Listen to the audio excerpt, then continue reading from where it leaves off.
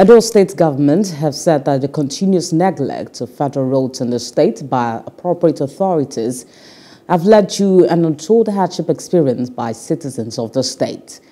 Governor Obaseki made the statement at the State Secretariat of the Nigerian Union of Journalists in Benin City, the Edo State capital, when he met with journalists. I'm not here to criticize federal government, but I'm here to say that we are all Nigerians. And it's only fair and proper that the federal government that has 52% of our revenue allocation should treat Nigerians like they are human beings, that they all come from this country.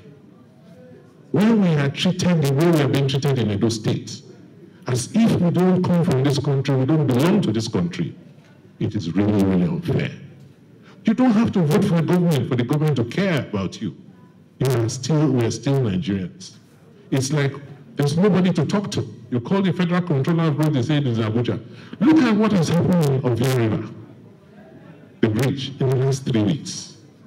Potholes before the bridge, and look at how many lives have lost. It's like nobody cares in Abuja. As far as you are from, because you come from Edo, they don't care about us. They don't like us.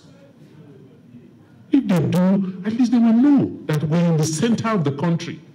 And most traffic across the country move through our states. But by the grace of God, God will hear our prayer.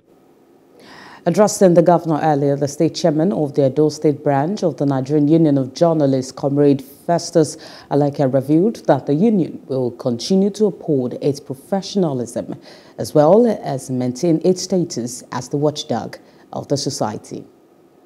Happy to inform Your Excellency that we have hardly sanitized the Edo State Council of the Nigerian Union of Journalists. I want to inform Your Excellency that Edo State is not like a pilot state council in Nigeria to start the idea of if you don't have a journalism certificate, you are not a journalist. And now it has been nationalized all over the Federation. The National Secretariat picked it up.